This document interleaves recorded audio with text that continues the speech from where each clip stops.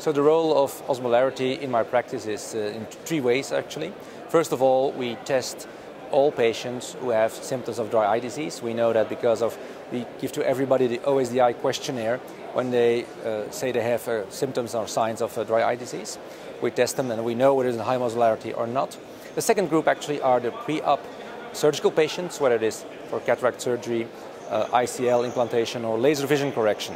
Because not everybody has symptoms, and when you have a high osmolarity, we need to treat those patients preoperatively.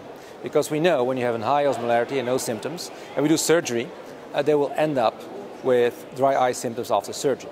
The patient will say or will blame the surgery and the surgeon, and you will sit there and have a difficult time talking to your patient and saying, no, I didn't put in a wrong lens, no, I did not do a bad refractive laser vision correction, but it's due to the tear film.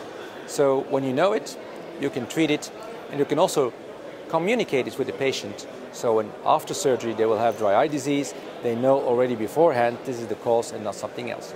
And the third group is the post-op patients who have dry eye disease, where we didn't know beforehand, even with testing with a tear lab.